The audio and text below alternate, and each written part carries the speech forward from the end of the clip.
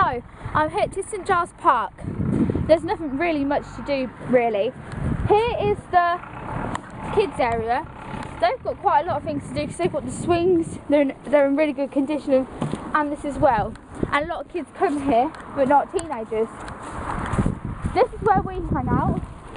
It's a little hut, but it's got graffiti all over it, and it really, when everything's got graffiti on it, it gives people a really bad impression of the children in the village, when really it's people from other villages that come and trash it all. The slide is broken as well. It is usable though, and the swings, well, what can I say? People came and they just basically trashed it all, and we have nothing to play on. And the seesaw, well, it's just a bit of wood really. Welcome to Tydd St Giles Community Centre. There are a lot of events held here, such as bowls, bingo and line dancing. They are aimed for the elderly people. There's youth club that runs here every Wednesday, but me and Roma are starting to grow out of that now. We would like events such as street dancing and other sports. Thank you for watching Our video on Tydd St Giles. Even though we took this opportunity very seriously, we still enjoyed every minute of it. thank you for watching and goodbye.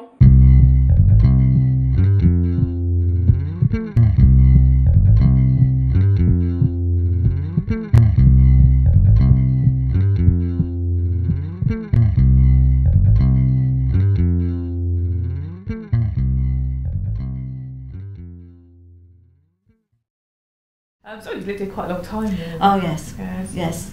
And what would you say you like best about living in the village? Well, we like the slow pace, shall I Right. say.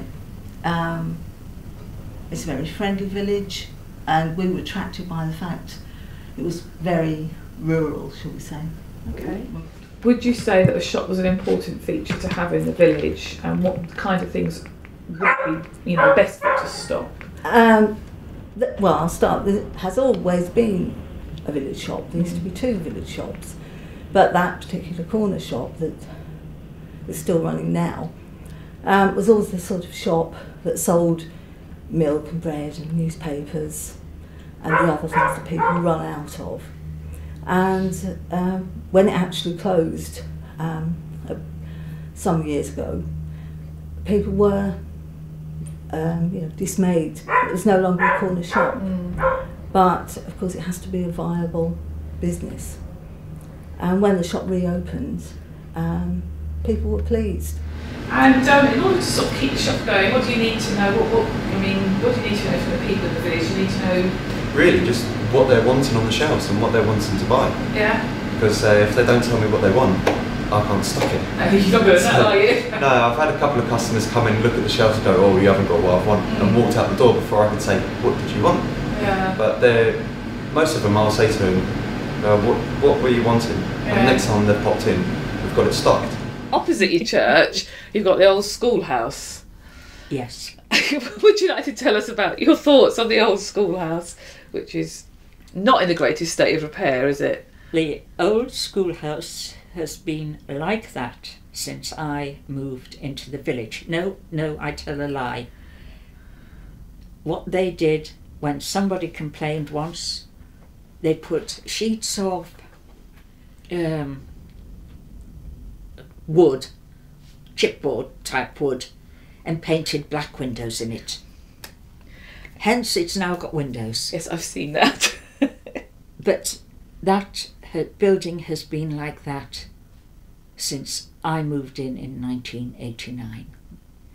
Personally, I believe that the council should put a compulsory purchase order on it. It does. It's such a shame near to the church, which is so beautiful, to have these two buildings, which Yes. are, in such a state of disrepair. Really, It's not very good for the village. Right. What about the community centre? Do you use that at all? No, well, I'm being honest, we don't really use it. I basically go down there to vote, because he always says to me, I must vote, so I do. But we don't really go down there very much, do we? I'm not really into the dance things that they do, and we play indoor bowls elsewhere. They do short mat bowls here, but we prefer to play ordinary bowls, not the short mat ones. But I think they offer lots of things if you are interested in those things. But it's like everywhere, if you're not interested, you know, then you won't go. No. But I think they do try to put on different things. Yeah, but there's quite a range, isn't there? Yeah. Yeah, I suppose there's plenty of spaces that more things could be included. What sort of things would make you get down there, do you think? Um, What sort of things would you be interested in? I'm just trying to bit think push now. Yeah. I'm For us, it'd be crafts, anything Yeah, craft we wise. like craft work. Yeah, good turn back.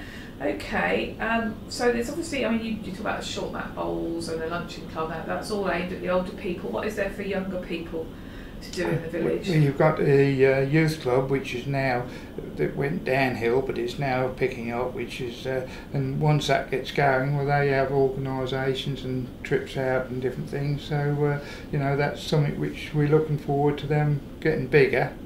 And so the youngsters, I mean, the disappointment at the moment we have got is they are playing equipment in the field, but that is being dealt with as much as we can, but it's finance, it's all to do with finance. What do you think could be done to improve the village for young people? Like you said, there's youth club. Is there ways they can make youth club better? Are there other activities they could put on or facilities? Like for Christmas, like a little disco or like more games to play, because there's only a little variety of games to play. And also I hear that most kids want a park as well. Is that right? So Yeah. what would you want? Why would you like a new park? Describe the current one. Is it not very good? Well, the current one isn't very good, because then half the stuff is gone and broke. So what do you want in the new one?